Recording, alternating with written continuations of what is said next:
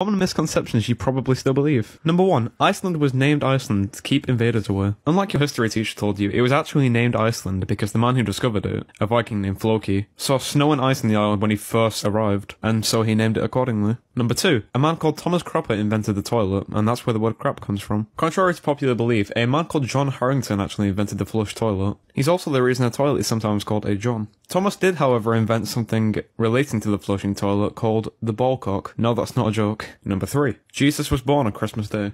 As confusing as it sounds, Jesus wasn't actually born on December 25th. The reason it's celebrated as Jesus' birthday is because the Romans famously celebrated the start of winter between December 17th and 25th. So when Emperor Constantine converted to Christianity, he decided that winter was a good date. Number 4. Thomas Edison invented the light bulb. It was actually invented in 1802 by a British scientist called Humphrey Davy. Edison just improved on the design. Anyway, like and follow for more.